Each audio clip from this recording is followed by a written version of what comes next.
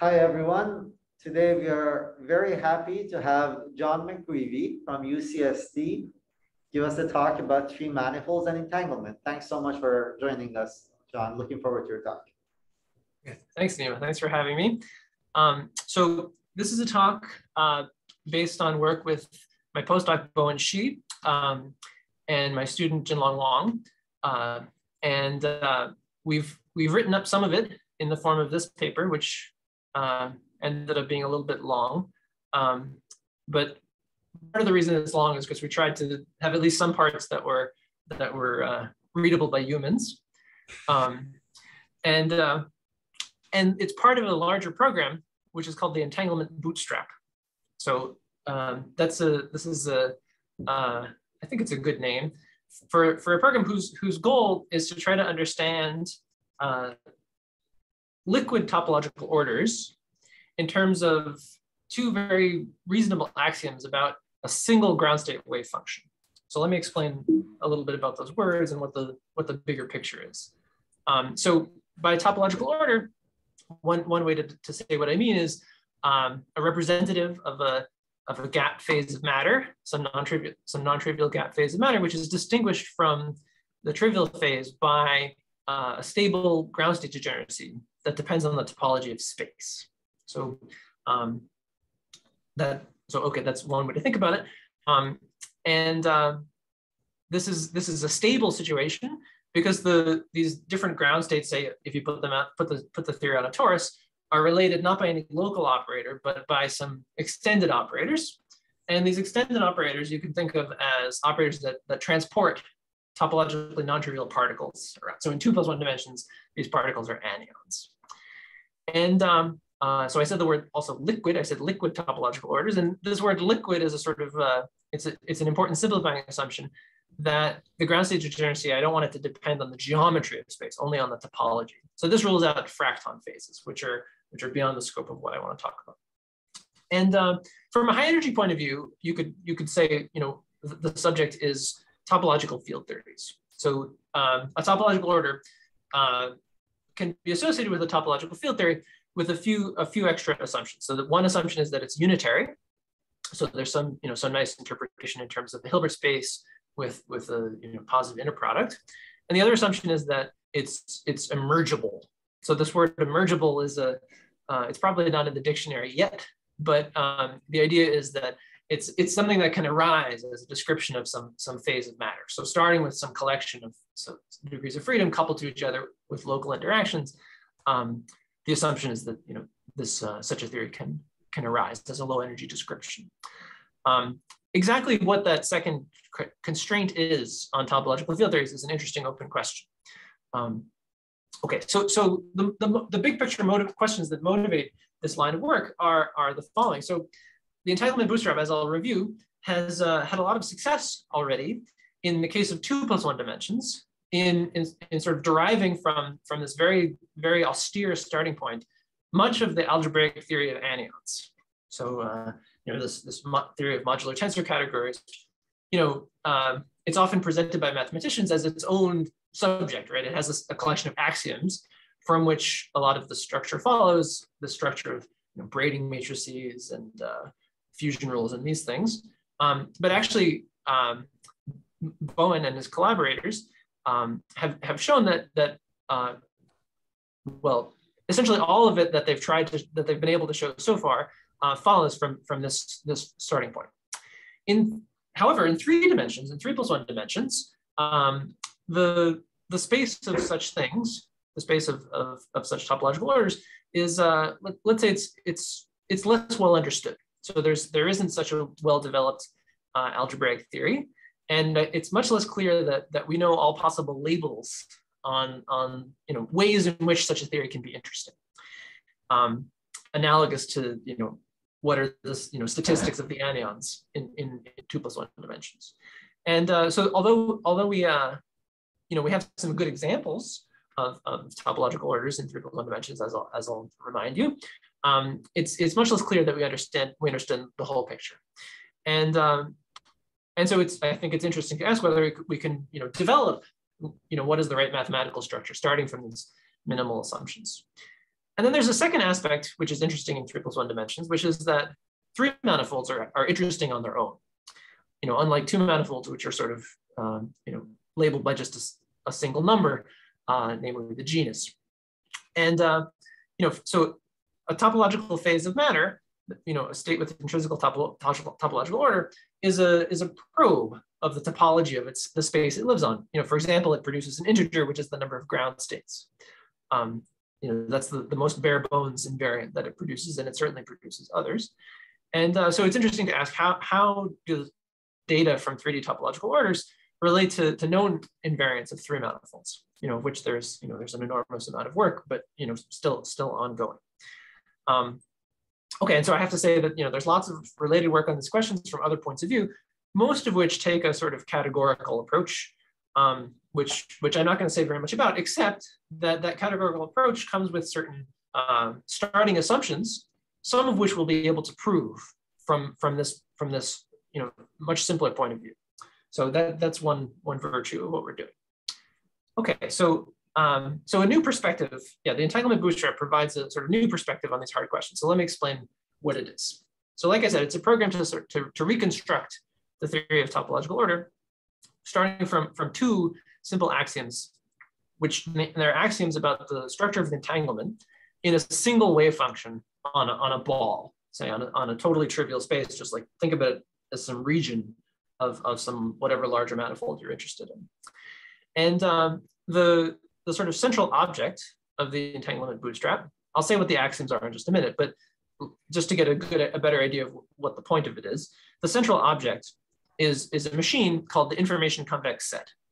And the information convex set associates to given such a wave function satisfying these axioms, so that is given a topological order, and a region of space, which I'm calling X here, it associates a convex set, which is called sigma of X, which is a set of density matrices. And roughly, it's the set of density matrices on X that are that look the same as the ground state on balls inside X. So here's an example in 2 dimensions. Here's a picture of X. It's an annulus.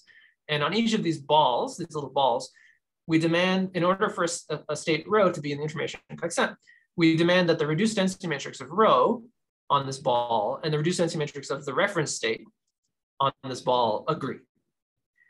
And so if it satisfies that on every one of these balls, then it's declared an element of the information convex set. And okay, this is a sort of slight coarsening of the definition. Really, you have to enlarge X a little bit to account for balls that overlap the boundary, but okay, let's not worry about that. And here's why this is an interesting thing. It's an interesting thing because of the following possibility. So a good definition of anyons is excitations that can't be created by a local operator. So, an anyon is something where there's some excitation, and necessarily it's always accompanied by another excitation somewhere else attached to it by some string. And a string where the operator acts non-trivially, the operator that creates this pair of anyons. The string itself, however, like a Dirac string, is invisible in the sense that there's no excitation in this region, but the operator necessarily has some support there.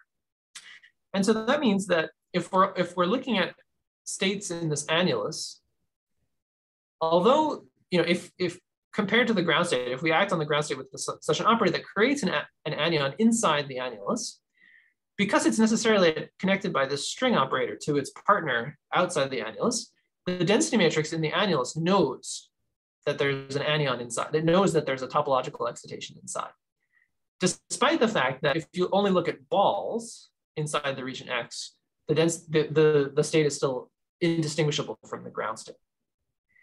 And so this means that the set of density matrices consistent with the ground state on balls inside this region X knows it can tell whether or not there's an anyon inside and which type of anyon it is.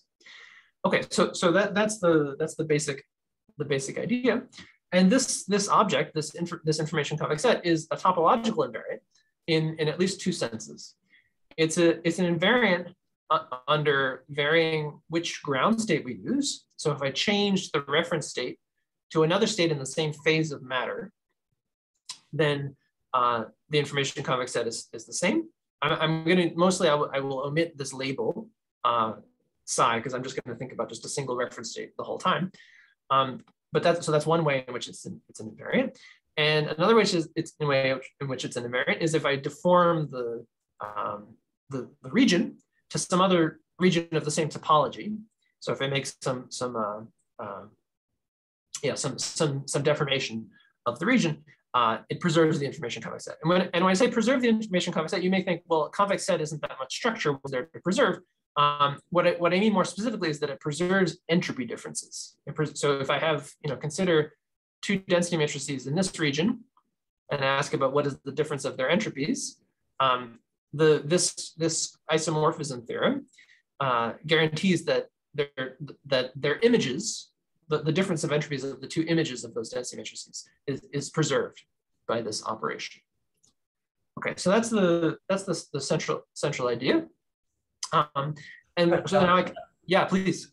When it's entropy difference of the two regions, so you mean the entropy of say a ball-shaped region, and then the entropy of a same region translated around that annulus? Is that what you mean by delta S? No. I mean the entropy of two different states on the annulus. Okay. Okay, thank you. And entropy of two different states on this deformed annulus. Okay. Yeah. So that's the sense in which it's a topological invariant.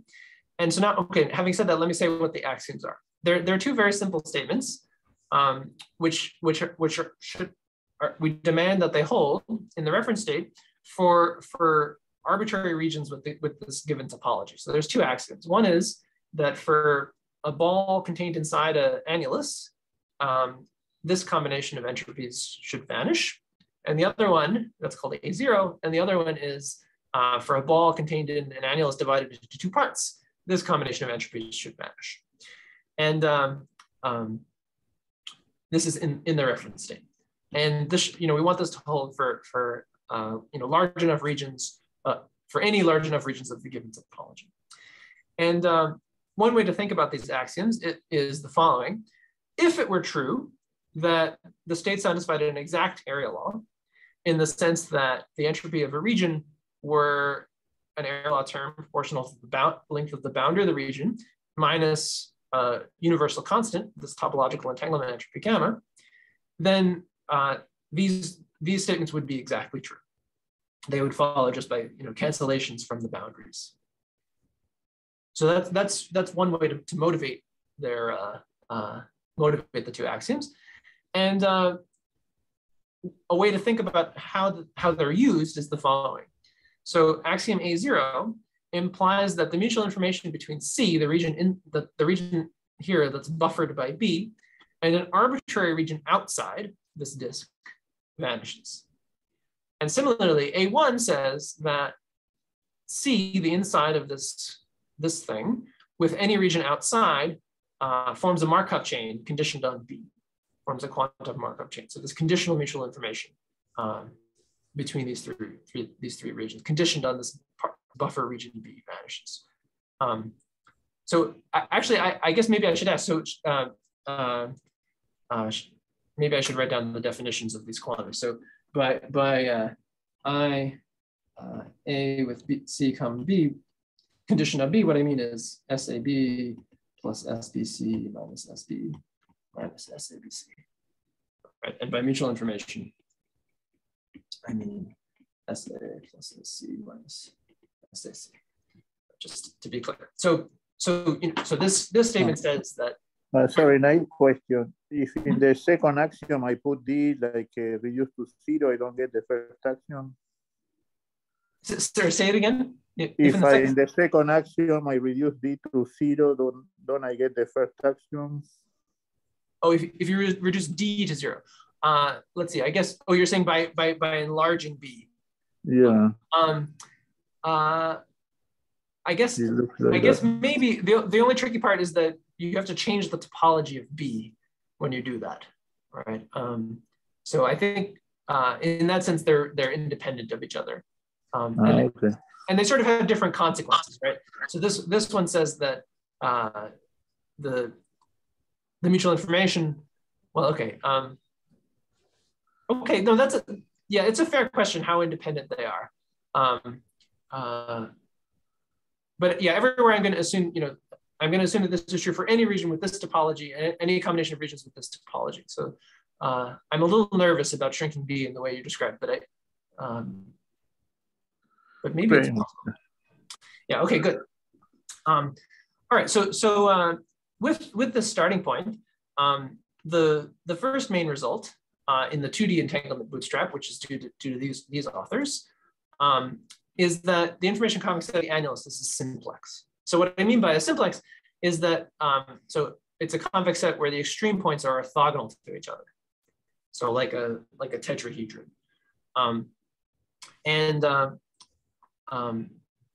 And we can associate those extreme points with anion types. So it's basically as nice as it could be of an implementation of this picture I was describing, that the density matrix on this annulus can tell what kind of anion is inside of it. And if they're different anions produce orthogonal density matrices on the annulus. And then the next sort of familiar thing that we can define is the notion of the quantum dimension of that associated anion type, which we can define as in terms of this difference of entropies of the density of the entropy of the extreme point minus the entropy of the reference state. So this rho 1 is the you could think of it as associated with the trivial anion. It's the case when the annulus is really globally equal to the reduced density matrix of the reference state. So that's a way of extracting anion types from this very crude or austere set of information. And then we can ask about fusion of anions by considering a different region, namely this disk with 2 holes. So now we can label each of the holes of this disk by an anion type. And there's a new ingredient, which is that this information convex set is not a simplex. I'll explain in a little more detail in a little bit, but it can be associated with vector space, with fusion spaces whose dimensions are labeled by the 3 anion types.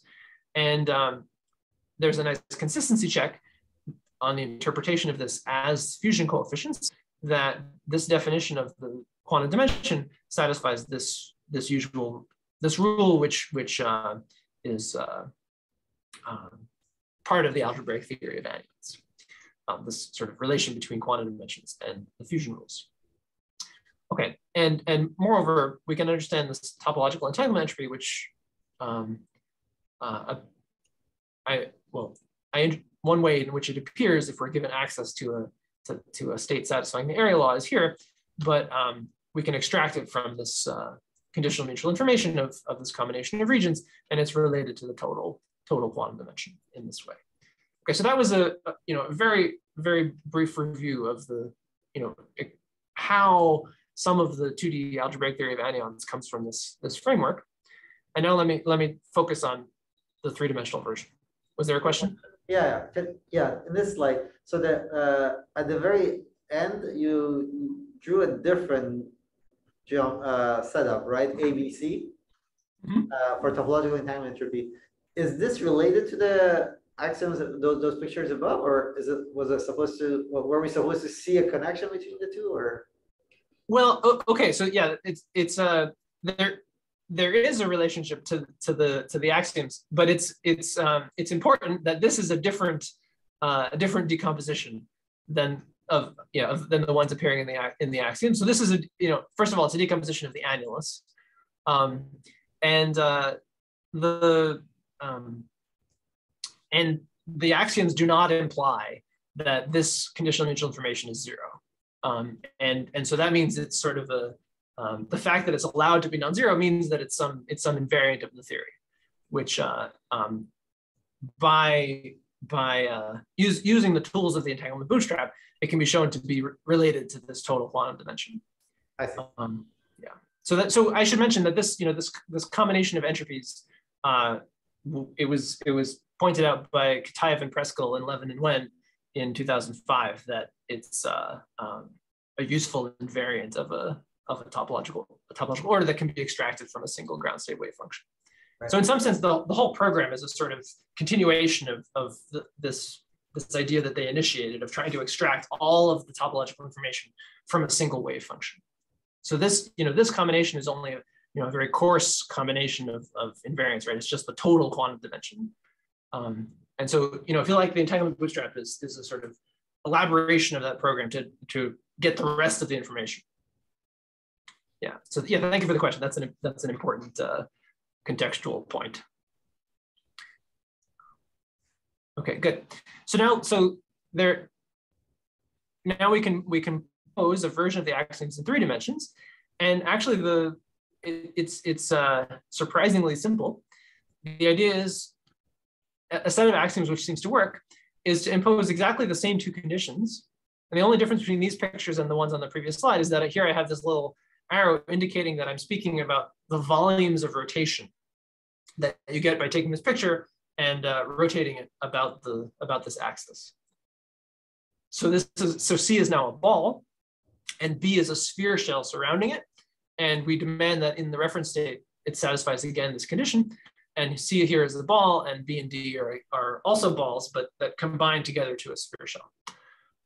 And the claim is that the basic results starting from these 3D axioms generalize. So in particular, the information convex set of a region is still invariant under deformations of the region that don't change the topology, or under deformations of the ground state. And so now we can ask the question, what generalizes the annulus as the thing that labels the topological excitations? And here we're met with a sort of embarrassment of riches, because there are many 3 manifolds, and each of them can do something. So let's start with the simplest ones. So the most basic analog of the annulus is the sphere shell. The idea being that a sphere shell can surround a point, and we can stick an annulus inside there, connected by a string operator to its antiparticle outside the sphere shell. And so the sphere shell, the information convex set of the sphere shell detects particle excitations. A new thing that can happen is that there can be excitations supported on loops. So here I've drawn so the red is always where the excitation is, and this shaded in thing is the analog of the string operator. It's a membrane operator, which itself doesn't excite the system, but when it has a boundary, it excites the system. And so such a excitation, which is supported on a loop, is detected by the information convex set of a solid torus, right? So this solid torus here is, it intersects the membrane operator, but not the excitation. And so the reduced density matrix on the solid torus knows about this alpha, knows about the label of this excitation type. Okay, and then one small further generalization is we can consider instead a torus shell. A torus shell can have several kinds of excitations involved. It can have the same kind of loop excitation, which links one cycle of the torus, and it can also have an excitation inside it along the longitudinal curve. And then there can also be particle excitations attached to each of them. And so this we'll call a general loop excitation, or a hop excitation. Hop excitation, since these two loops form a hop. So, but these are just the first 3 possibilities, and in fact there are others that we'll talk about. Okay, so I should give an example to focus our attention. So the key example with which I'll illustrate the statements that we'll make is just 3D gauge theory, based on a finite group G, and a nice solvable model. So a special point in the phase diagram of 3D gauge theory is realized by this quantum double model built by Kitaev, whose Hilbert space is built by, on each link, there's a Hilbert space labeled by group elements of G. And the Hamiltonian has 2 kinds of terms. Like in the toric code, there's a star term, this A thing, and there's a plaquette term, this B thing. And in the language of gauge theory, the role of A is to impose the Gauss law constraint. So you see this Hamiltonian is minimized when A is equal to 1. And so when A equals 1, the state satisfies the Gauss law constraint, which is this: at each vertex we multiply, we conjugate the attached links. And similarly, energy is minimized when B is equal to 1, and A and B commute so that that's actually the ground state. And B is the operator that threads flux. Well, actually, it makes sure that there's 0 flux through the plaquette P. Okay, so this is a nice Hamiltonian description of discrete gauge theory, which is in a solvable limit. And in this theory, the particle excitations are labeled by irreducible representations of G. This is what's detected by the sphere shell. And the quantum dimension is just the dimension of the representation, and the total quantum dimension is just the order of the group. And the loop excitations are associated with fluxes. So this is just some flux line, and they're labeled by conjugacy classes of G. Their quantum dimension is just the number of square root of the number of elements of the conjugacy class. Z here is the centralizer, and the total quantum dimension of the fluxes is also the order of the group, right? It's a familiar fact that the sum of the representation dimensions of the representation squared is the order of the group, and so is every element is in a conjugacy class. And the crucial idea for showing that this is the case, meaning showing that the information convex set of the sphere shell counts these guys and the information convex set of the solid torus counts these guys, is this notion of a minimal diagram, which it's essentially a consequence of the normalization group. Namely, this model is a sort of represents a fixed point of the normalization group, a 0 correlation link fixed point of the normalization group, where we can, for free, add links and plaquettes, or better, we can remove them in order to simplify the lattice. And so we can study the model on the simplest possible discretization of each of these regions. So with just like 1 or 2 edges, and it makes it very easy to derive. Well, it makes it easier to derive these statements. Okay, so that's an example, and I'll illustrate various statements with this example as we go. Oh, and I guess I should say, if the group G is abelian, then this reduces to the toric code. In the non-abelian case, it's a little more interesting because you can see that these dimensions don't need to be 1, for example, and these dimensions don't need to be 1. Okay, so now I have to explain a very important dichotomy in the form of the information convex set, which depends on the topology of the region X. So there are essentially 2 kinds of regions X for this purpose, and they're associated with 2 kinds of data. One, which we could call classical or coherent. So the simpler case is for some regions X, which can be called sectorizable. I'll say what that means in a second. The information convex set is a simple X, meaning that all the extreme points are orthogonal with respect to this trace inner product. And that means that the extreme points can be associated with independent excitations. And this is really classical information in the sense, it's classical in the sense that it can be copied. So for example, this property is the annulus satisfies this property.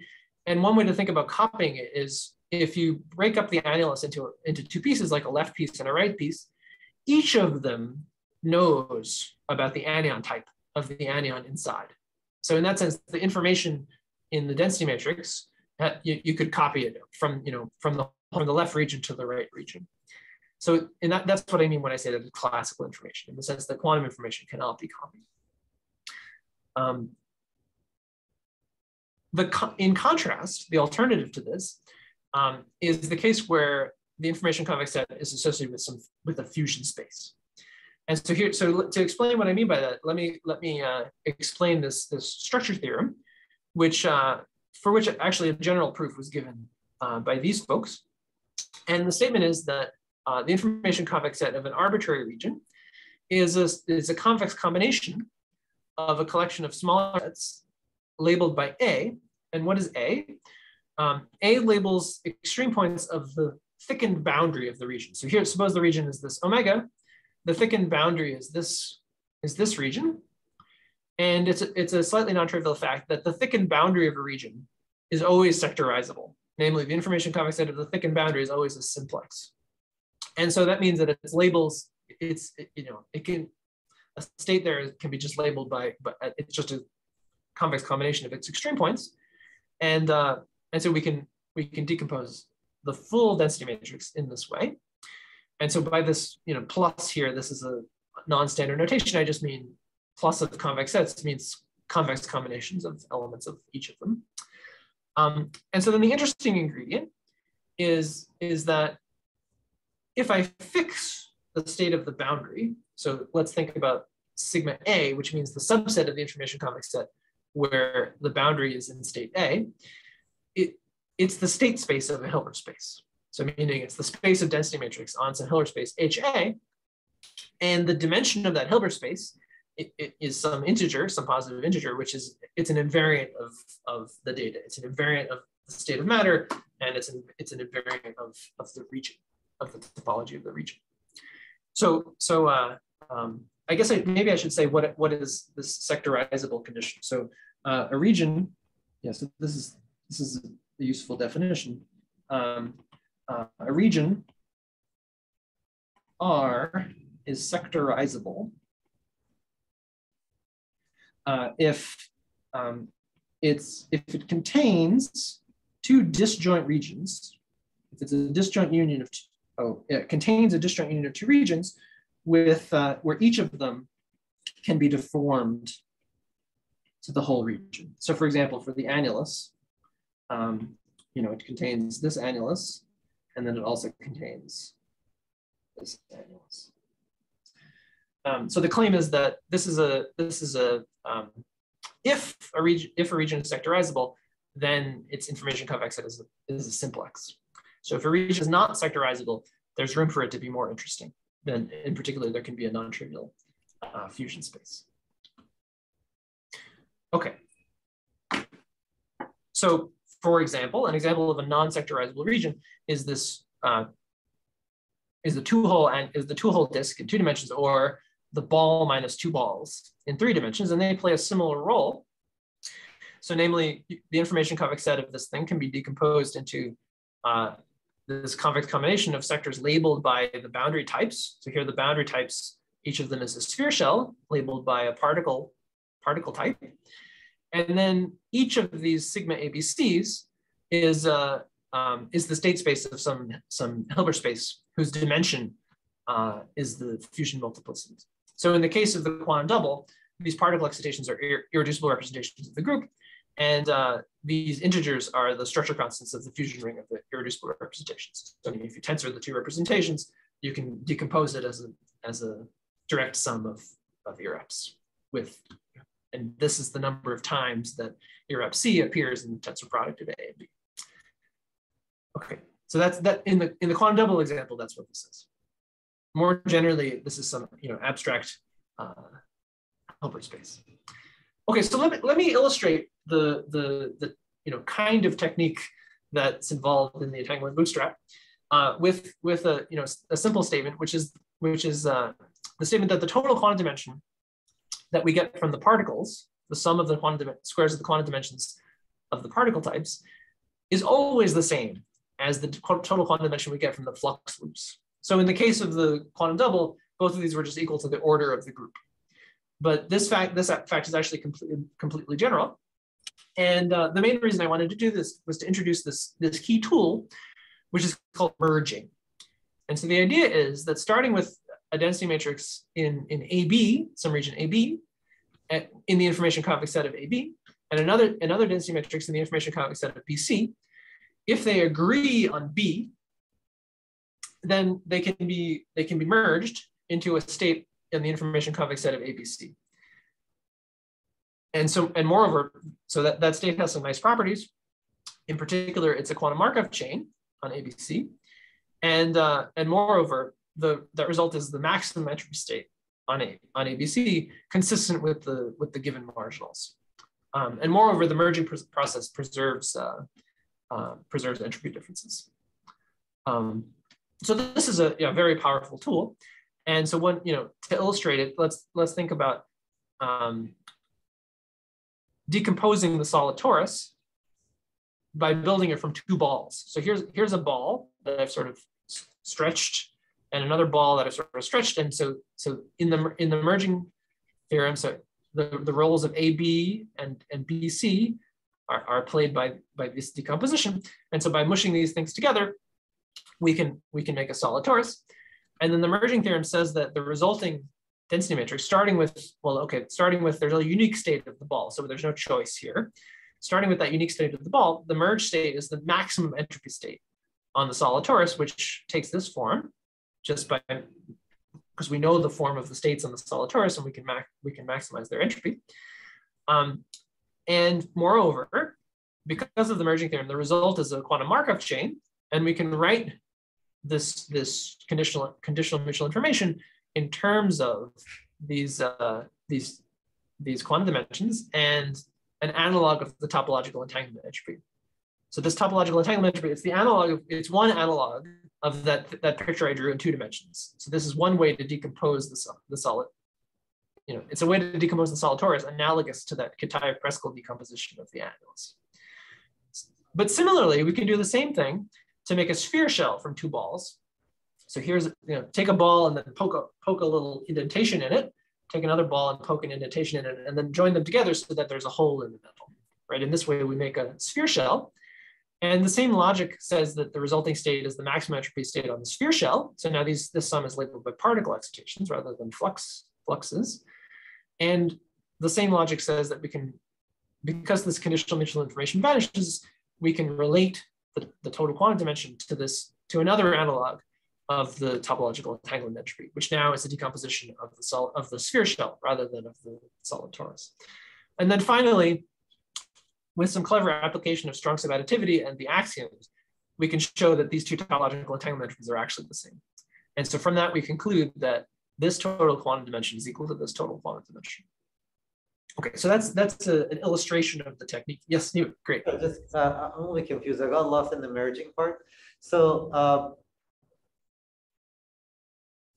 the states in sigma AB and sigma BC, the reduced sensing matrices need not commute, right?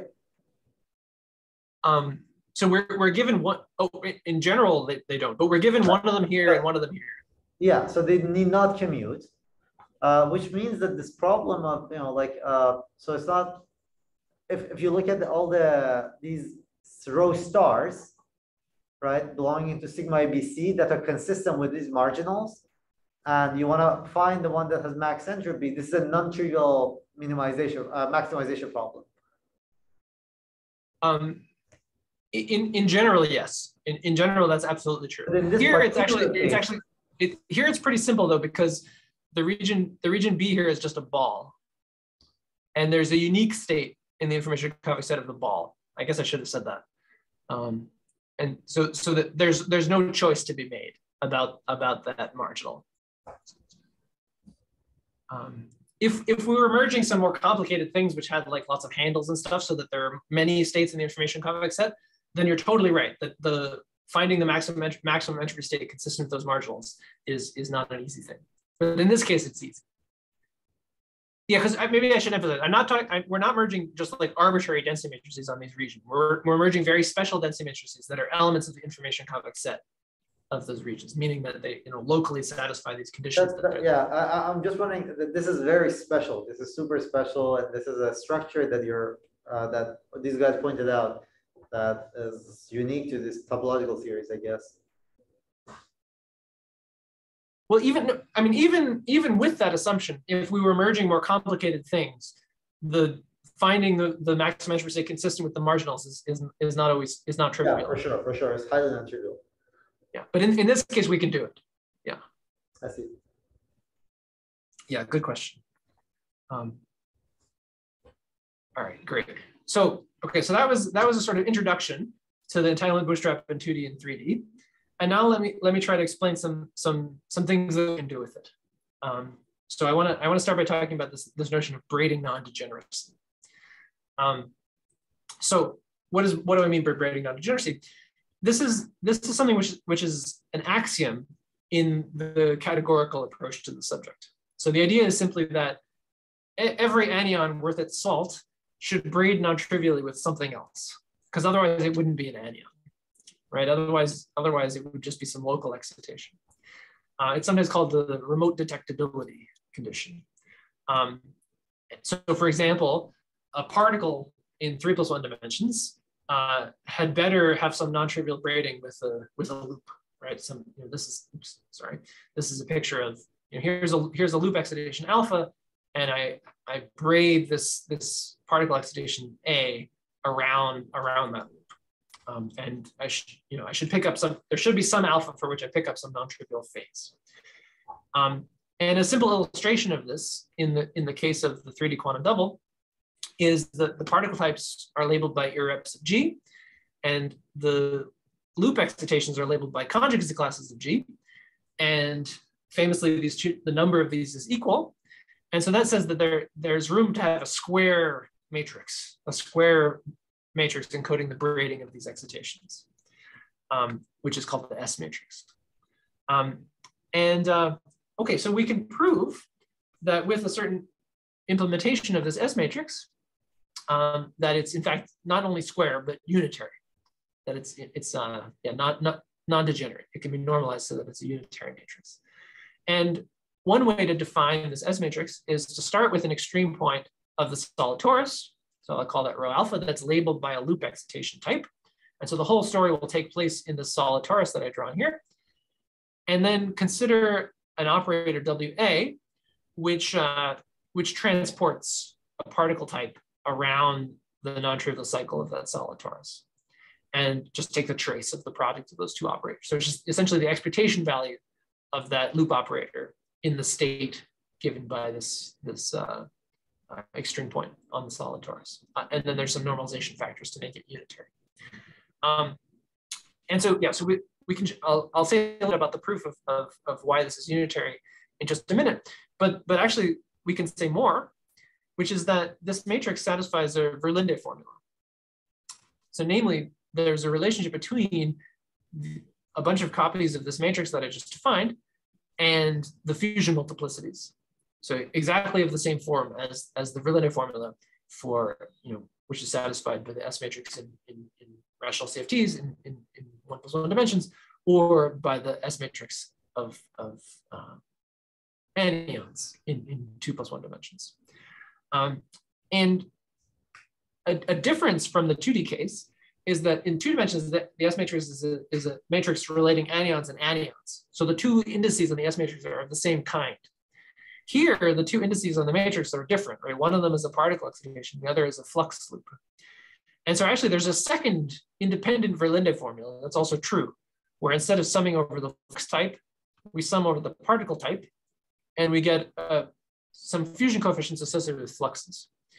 In this case, actually, we can prove that this number is the fusion multiplicity of the ball minus 2 balls, and is therefore an integer within the entanglement bootstrap. We actually don't have a similar interpretation of this number, though it does turn out to be an integer in the examples we've studied. A consequence, a sort of more far-reaching consequence of this statement, because of the fact that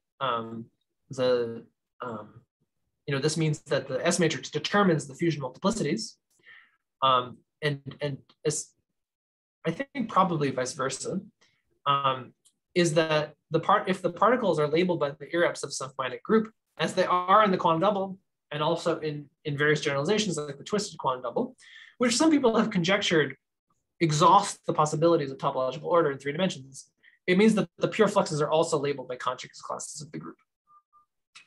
Essentially because there has to be this unitary pairing between the two. Okay, so let me say a little bit about the quantum double example, just to make this more concrete. Because in this case, we can explicitly compute this S matrix. So a minimal diagram for the solid torus, well, it's not quite the most minimal, but it's an almost minimal diagram, has just 2 vertices and 2 links. So it's like the simplest lattice model you could ever think of, and no faces at all.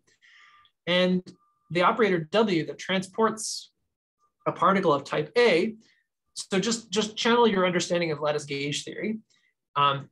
It's just the product of, on each link, so G1 and 2 label the 2 links here. On each link, it's just the representation matrix, IJ, that transports the particle of type A from I to J across the link, and this one transports the particle of type A from J to I across the other link. And so you see these matrix indices are summed, and it becomes a trace. It's a trace of the product of 2 representation matrices, which is just the trace of the representation matrix of the product, and which is just the character. So this is the operator that transports an anion around a loop in the quantum double model. And an expression for an extreme point on the solid torus has this very simple form. You just sum over elements you pick a conjugacy class and sum over the elements in that conjugacy class in such a way that the product of the group elements is equal to that element. Okay, so this is very explicit expressions for the two ingredients in the S matrix. And so then if we compute the S matrix, it's just equal to the character table up to normalization. So, unsurprisingly, the character table is the pairing between irreps and conjugacy classes, which in this case is particles and loops. So actually, the proof that we'll give of the unitarity of the S matrix gives a proof by topology of the orthogonality relations for the characters of a finite group. It's maybe the least practical proof of that statement. That's a little bit of a joke. Yeah, okay, this is not the most important application. Okay, and so I guess maybe I already said this, that the NABCs are in this case are just the ring of fusion of irreducible representations, and the N alpha beta gamma come from the algebra of classes. And so, and indeed, you can prove the Verlinde formula for these objects without too much trouble in a more elementary way. Okay, so here's the idea of this non-degeneracy proof, which involves what I think is a really beautiful ingredient. So the first step is pretty simple. The idea is to prove this sort of auxiliary statement, which itself relates the S matrix and the fusion rules. And the idea is to consider the product of two operators that transport an anion type A and an anion type B around the solid torus. So we're sort of doing them at the same time. And we think of that in two ways. So the first way we think about it is, a state on the torus can be factorized into the state of the inside of the torus and the state of the outside of the torus. We can sort of copy the information about the state of the solid torus. And so this is just equal to the product of these two S matrices. On the other hand, we could instead first fuse these guys together into a single anion of type C, in which case we get a formula proportional to this fusion coefficient. So that's where the fusion coefficients come in.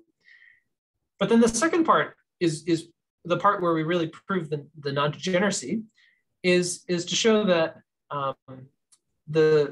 essentially, if we start in the maximum entropy state on the solid torus and compute the expectation value of this operator that transports the anions, we only get something non-zero if we transport the trivial anion.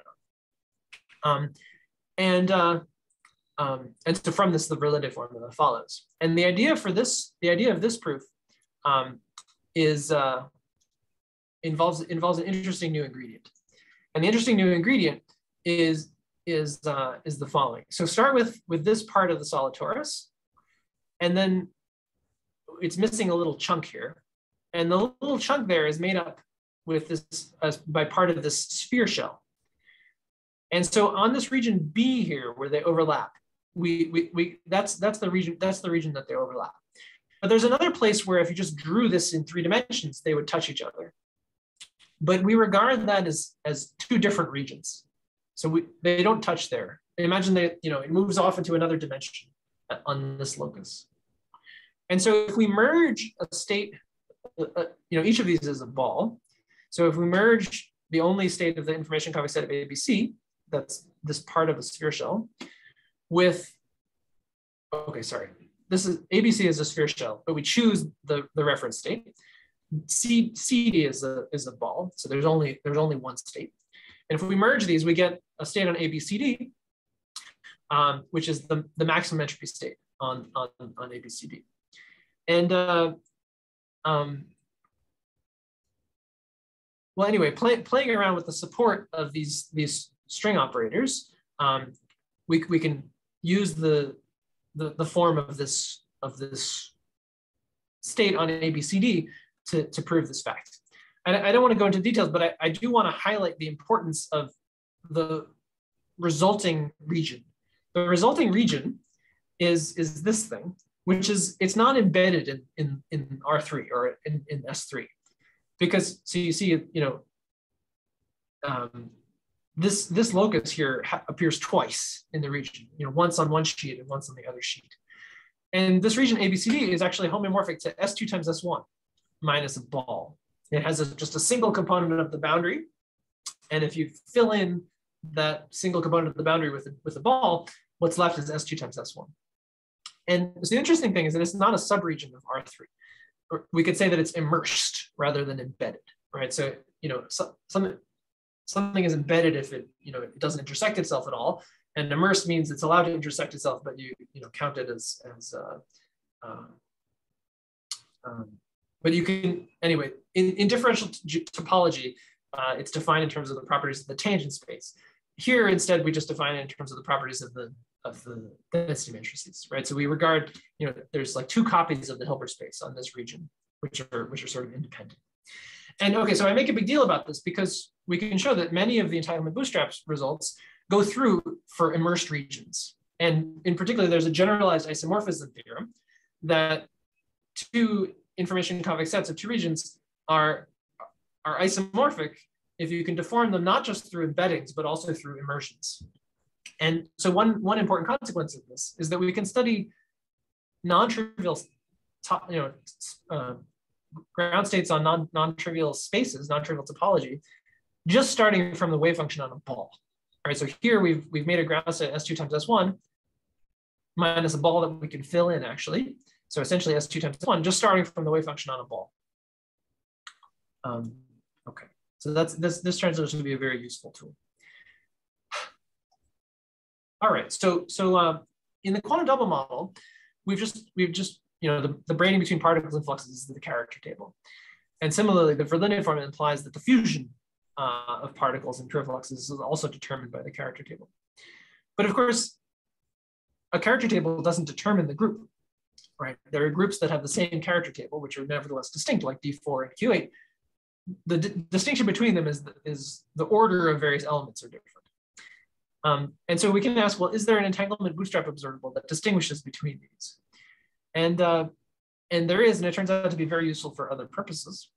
And the idea is that a solid torus contains many other solid tori. So here's a picture of, so imagine, take the surface, the volume of revolution starting from this disk, it sweeps out a solid torus. If I take the volume revolution of these two red dots, but as I go around this way, I also rotate in the azimuthal direction, I get, it sweeps out this picture. So this red thing is also a solid torus. It's a solid torus inside the original solid torus. And so we can define a map from the extreme points, from this information convex set of the solid torus to itself by the following sequence of operations. So first, you take a state of the big solid torus, then you trace out everything but this spiral solid torus, and then you deform it along some fixed path back to the original solid torus. And the claim is that this map takes extreme points to extreme points of the information convex set. And it's something that you could compose, and so n is the number of times you wind it around. So here's the case of 2, here's the case of 3. If we compose the one with n and the one with m, we get the one with n times m. And I mentioned this here because in the case of the quantum double, it measures exactly the order of subgroups. So it takes a representative of a conjugate class and maps it to the nth power of that representative, which is indeed a way to distinguish D4 and Q8. So a conjecture is that there's always that the total quantum dimension is always an integer, and if you do the spiral map with that order, it takes everybody to the trivial element. So the idea is that, and so this is of course true for the quantum double, where the total quantum dimension is related to the order of the group. If you raise any group element to the power of the order of the group, you get the identity. And we can prove it for abelian topological orders, namely ones where all the quantum dimensions are 1. But more generally, this would be a generalization of Legendre's theorem. Legendre's theorem is that this is true for the quantum double model. And we haven't proved this yet.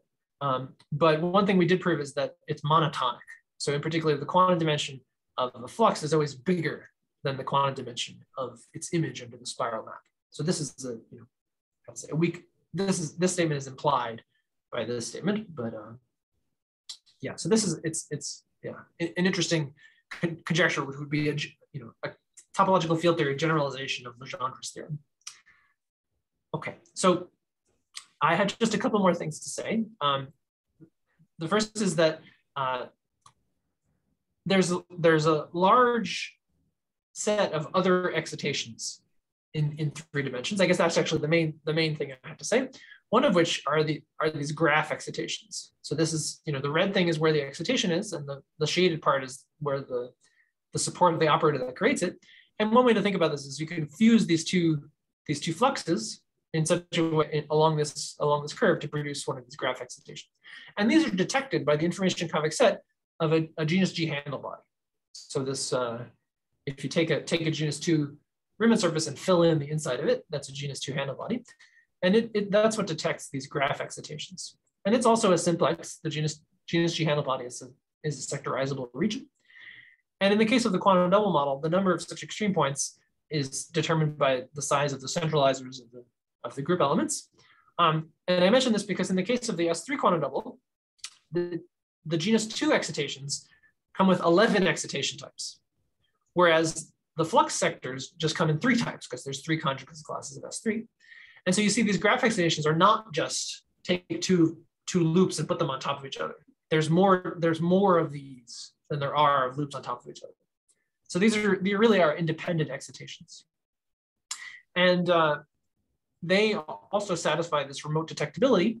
They satisfy, they have a unitary S matrix with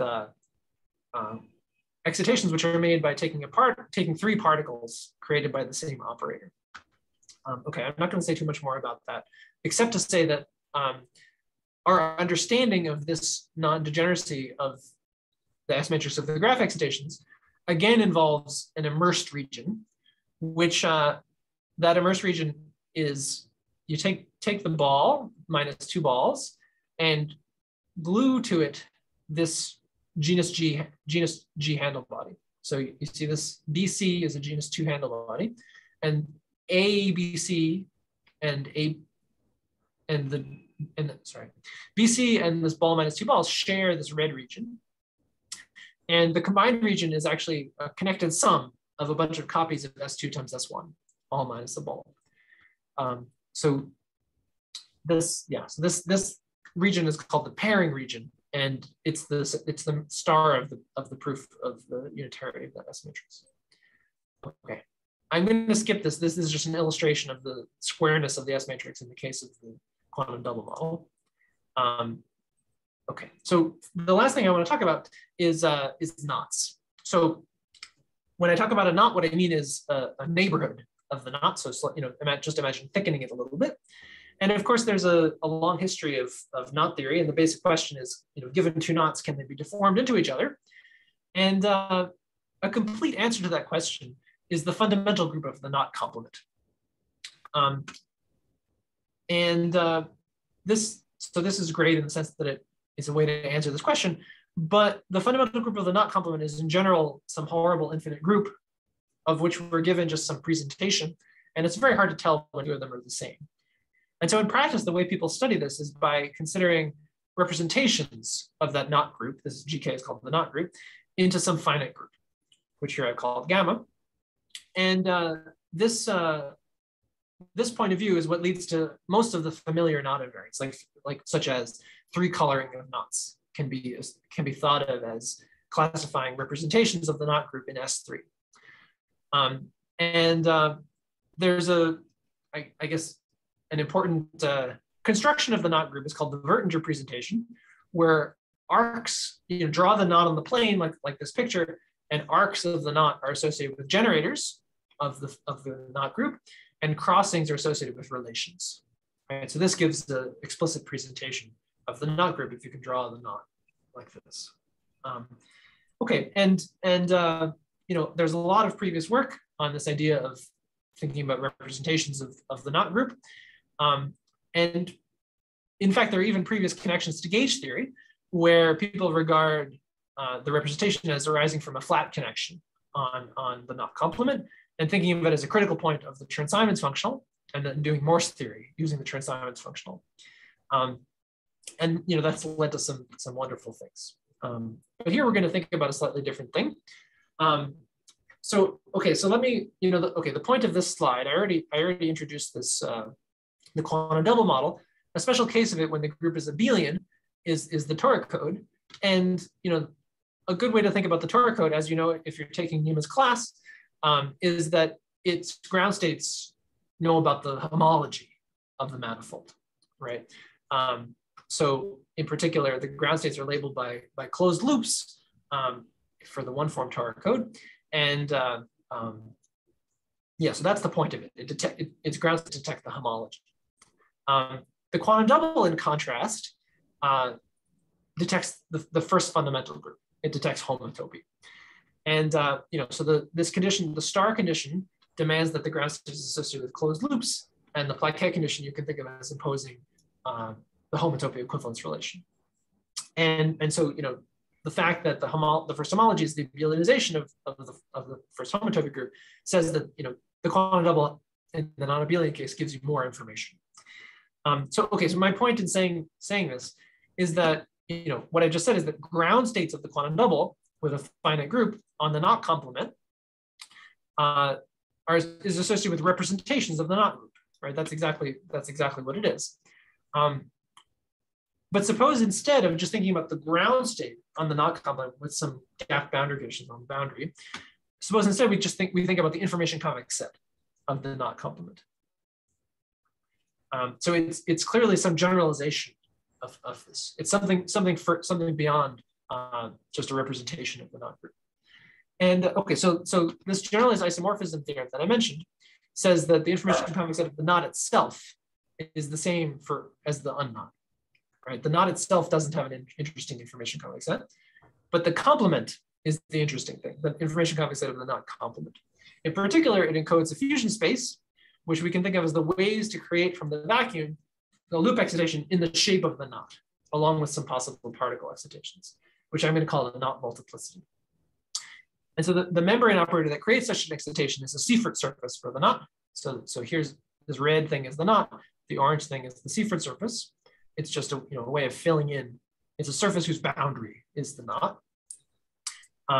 And this information convex set is a knot invariant. It's like an example of categorification of invariants, where you have invariants which are integers and you interpret it as the dimension of some Hilbert space. Except here we're doing the same thing, but with mixed states rather than pure states. So we've been computing this information convex set of knot complements for various, in the quantum double model, for example, for various knots and links and spatial graphs using this minimal diagram technique. And essentially the punchline of that calculation is that the demand of the state being in the information convex set imposes the Wertinger relations of the knot group. But the resulting thing is not a representation of the knot group because it's a collection of density matrices. So it's something more general that I don't exactly know what to call it. And a surprising discovery is that these knot multiplicities can be non-trivial, which means that an excitation shaped as a knot can store quantum information in the same way that like a pair of anions can store quantum information, which you can then braid by rotating them around each other. Here, I don't know how to act on that quantum information. And then maybe the most important thing we did was to prove a collection of consistency conditions on these fusion multiplicities and on the quantum dimensions of the knot excitations, essentially using this merging technique. So one important consequence of that is we can bound from above the fusion multiplicities of torus knots. So a torus knot is a knot that you can draw on the surface of a torus and bend it in through space. So I've gone over time, so let me just conclude. The thing I found so exciting about this is that any three manifold with boundary has a role to play in this discussion. So like the sphere shell, the ball doesn't do much. The sphere shell classifies particles. The torus, solid torus, classifies pure fluxes. Regions that are not sectorizable labeled fusion multiplicities. And we've seen some examples of pairings between two different types of excitations, and therefore two different topologies of three manifolds. So such as the solid torus is paired with the sphere shell. And the genus N solid is paired with the ball minus N balls. And the ball minus the solid torus is paired with itself, and various other examples that I didn't mention. I don't know how to complete this list for arbitrary three manifolds and whether there is such a pairing between three manifolds. It would be interesting to decide that question. And finally, in 2 dimensions, the analog of these associativity relations, these consistency conditions that we proved, allow us to reduce all of the data down to essentially just the annulus and the 2-hole disk that contains all of the data. In 3 dimensions, we don't know the analogous minimal set of data that we need, or do we actually need to check the information common set of every possible three manifold in order to decide whether 2 topological orders are the same? So that's an important open question that I don't know how to answer yet. Okay, thanks for listening. There are lots of other things I don't know, but yeah, maybe you guys can tell me more things that I don't know.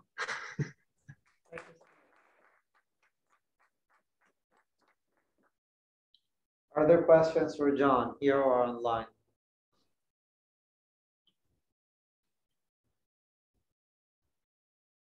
I have a naive question. So the example you gave us was like so the region, in the examples, the regions are like separated. Like it's right next to each other. Do you have any examples with like overlapping regions? Is it possible to consider that in case? So if you have, so if you think of topological space and think of 2 regions that is overlapping, is it an extensible thing to consider, or? Well, in this merging process, it's important that they overlap, right? So let me go back to this definition of the merging.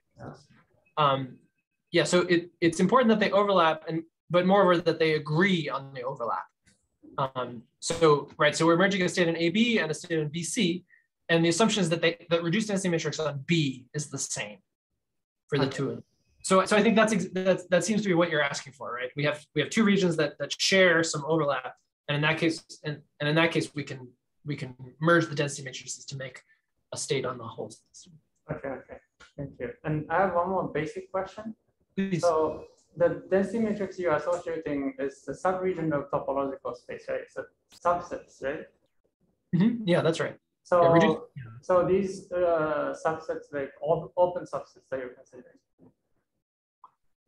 So is that true? So when you say open, I guess it's true that we get a mixed state on the subset, if that's what you mean by open, or maybe you mean if you mean something about what I'm doing with the boundary, then I don't know. Yeah, about the boundary. So in topological space, you can have it's defined based on the open subsets. So the definition I have in mind for the topological space is based on the open subsets. And so I think you're associating density matrices on each open subset of the topological space. So my question is, what's going on with the boundary of these regions? Okay, I think maybe I should say, so there's an important buffer between us and the true horrors of point set topology, which is that everywhere I'm imagining that really I'm talking about some lattice model with a correlation length that's short compared to the sizes of the pictures that I'm drawing. So if you zoomed in on one of these pictures, I want you to imagine there is some lattice in there which provides a short distance cutoff, and when the axioms that I'm imposing them only on regions that are big. Let's just say bigger than the correlation length. Okay. I see. Yeah. So for example, I wouldn't let you make a region which was really had a boundary which was really zigzagged. That's cheating. That's not allowed.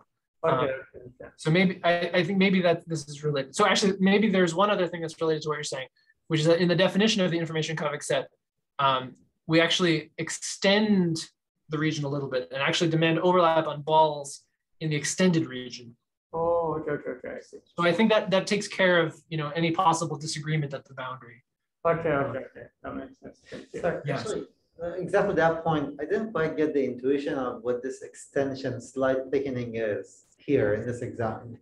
Yeah, I think it's exactly related to this question about what happens at the boundary. So, we want balls that are completely contained in the extension.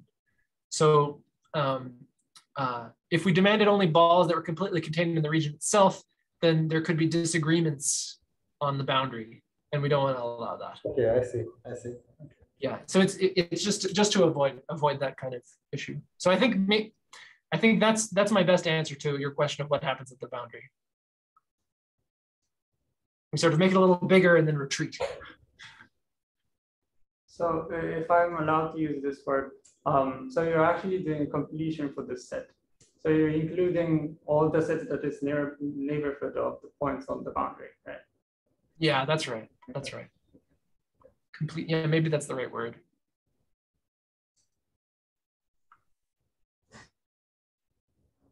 Well, one more question I have is that, so in this three-dimensional example also, are you thinking of, still we're going to be computing entanglement entropies and we're going to be looking at entanglement entropy differences, or are there more sophisticated measures that will come up? Okay.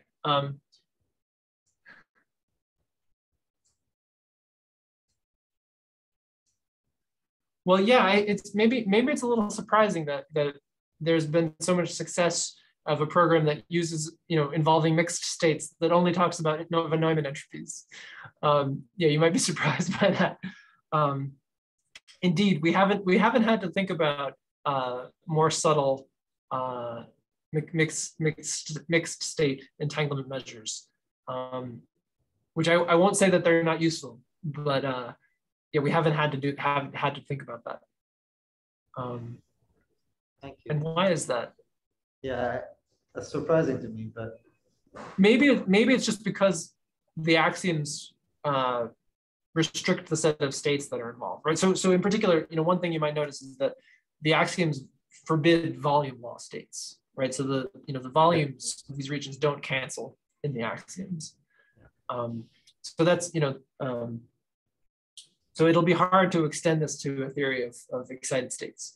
I think that might be the reason that it's difficult to have correlations other than quantum correlations in such states. Thank you. Any other questions for John? The last question.